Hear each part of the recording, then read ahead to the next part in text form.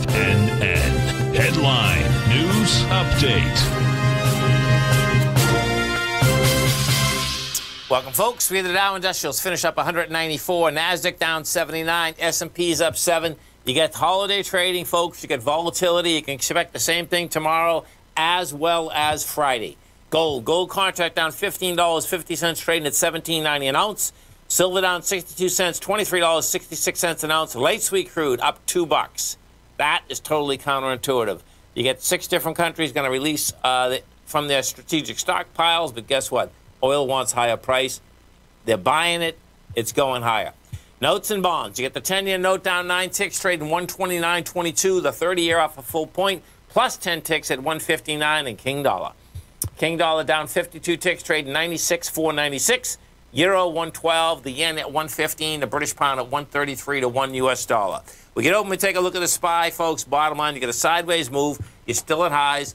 You rejected lower price today on the SPY at 464. You had 65 million shares traded, and we were going into 69 million. You closed above that bar, which is the top of the bar, folks, is 467.38. So what we did is this. You'll hear me talking about testing all the time, okay? The bottom line is that the SPY went down into the bar, rejected lower price, and closed above the high of the bar. When you have that, bottom line, shoot right back topside.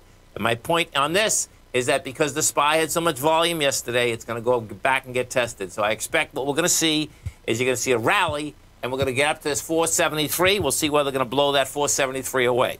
NDX 100. We take a look at the 3 Qs. What you have with the 3 Qs, little different situation. You can see it. The Qs, they have heavier volume. They got the lower price. They finished in the middle of the range.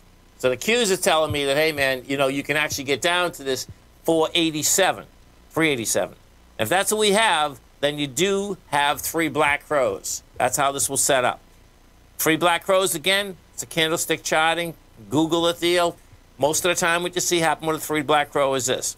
You go a little bit lower, then you come back up and test them, and then, yes, you have a very large correction. 3 black crows,